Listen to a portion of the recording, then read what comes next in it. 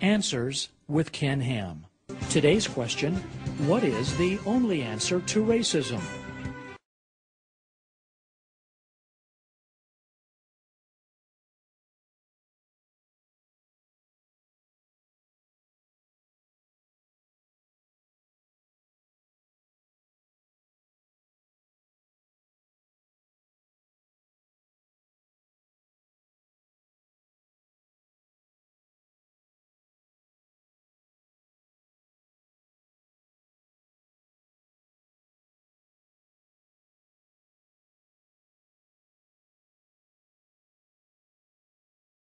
And now, Ken Ham. In Australia, we have an indigenous people called the Australian Aborigines. When they were first discovered, Captain Cook sailed up the east coast in 1770. When they were first discovered, they didn't know the God of the Bible, as we know. But they had some fascinating legends, Dreamtime legends. They had these legends before they ever met missionaries. I just want to read one of them to you. I've abbreviated a little bit here, but I want to read one of these Dreamtime legends to you. This is one that, I must admit, the first time I read it, it really brought tears to my eyes, and I'll tell you why after we finished, or maybe you'll see why as we read it through. The first man ever to live in Australia was Berwickborn. He had been made by Biami. After establishing Berwickborn and his wife in a place that was good to live in, he put his sacred mark on a yarran tree nearby, which was the home of a swarm of bees. "This is my tree," he told them, "and these are my bees. You can take food anywhere you like in the land I've given you, but this tree, the bees and the honey they make, you must never touch. If you do, much evil will befall you and all the people who will come after you." Is this reminding you of something here? Let's go on. But one day when the woman was gathering firewood, her search carried her to Biami's tree. A brooding presence seemed to hover above her, and she raised her eyes once more. Now that she was closer to the tree, she saw the bees hovering round the trunk and drops of honey glittering on the bark. She stared at them, fascinated by the sight. She had tasted the sweet excretion only once before, but here was food for many meals. She could not resist the lure of the shining drops. Letting her sticks fall to the ground, she began to climb the tree. Suddenly, there was a rush of air, and a dark shape with huge black wings enveloped her. It was Narradan, the bat, whom Biami had put there to guard his yarran tree. Berwickborn's wife scrambled down and rushed to her gunya, where she hid in the darkest corner. The evil she had done could never be remedied. She had released Narradan into the world, and from that day onwards, he became the symbol of the death that afflicts all the descendants of Berwickborn. It was the end of the golden age for Berwickborn and his wife.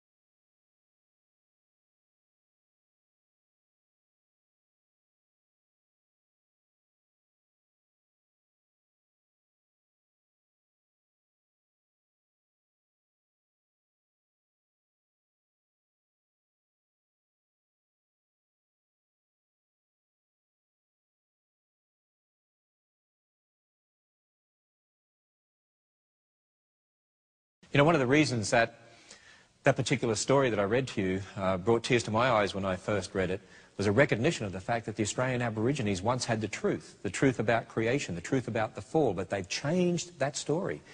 They've handed it down, but the real record is in the Bible.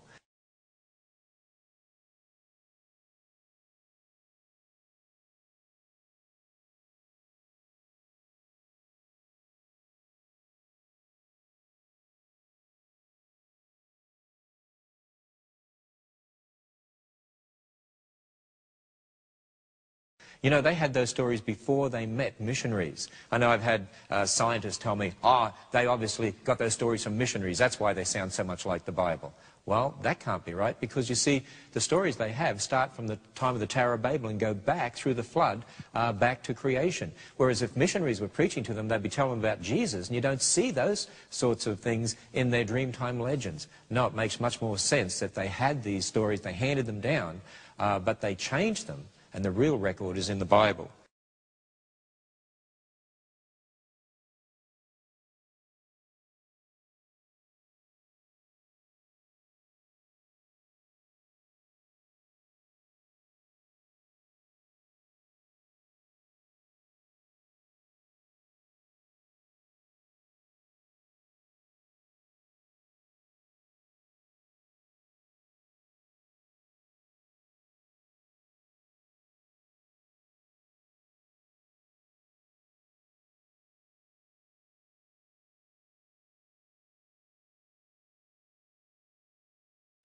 You know, it's a sad fact of Australian history that the Australian Aborigines were once considered the missing links in evolution. Now why was that so? I mean, that's terrible. Well, Charles Darwin wrote a book, and the title of the book was this: "From the Origin of Species by Means of Natural Selection or the Preservation of Favoured Races in the Struggle for Life." You see, Charles Darwin was a racist. I mean, because his evolutionary philosophy was inherently a racist philosophy. He taught that there were different races of people that evolved at different levels. He thought the Australian Aborigines, for instance, were the missing link in history.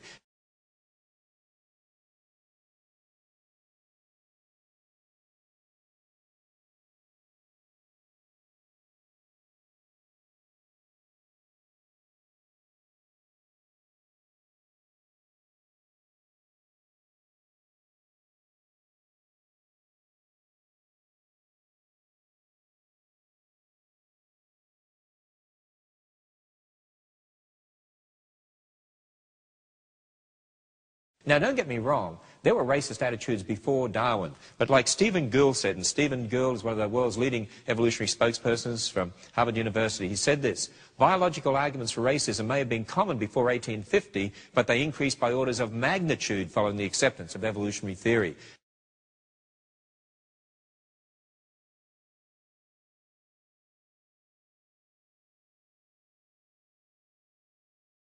And that's certainly what happened, because Darwinian evolution gave people a justification for racist attitudes. And that's why in 1924 the New York Tribune had an interesting article, and one of the headlines said this: "Missing links with mankind in the early dawn of history," and has photographs of the Australian Aborigines. They considered that they were the missing links. In fact, another sad aspect of Australia's history, and we recorded this, documented it in our Creation magazine. So there were scientists from Germany, from England, who came over to Australia or sent people to Australia. They hunted down the Aborigines, they treated them like animals, herded them over cliffs or herded them into swamps and shot them and boiled up their skulls and skinned them so they could have specimens for museums around the world. They were treated in a terrible way because of the evolutionary influence in their thinking. In fact, a couple of Australian Aborigines were taken back to England. And on their arrival in London, New Lloyd's Evening Post gave the following description of the natives of Jackson Bay: "They appeared to be a race totally incapable of civilization. They are cruel, particularly to their women, whom they beat in the most barbarous manner. These people are from a lower order of the human race." You see how they viewed the Australian Aborigines?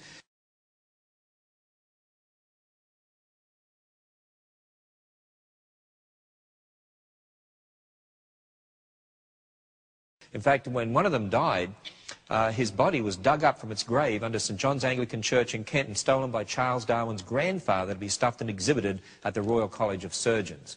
And it's also a true fact of Australia's history that they estimate 5,000 to 10,000 graves were dug up and skeletons, body parts sent to museums around the world, all in the name of evolution.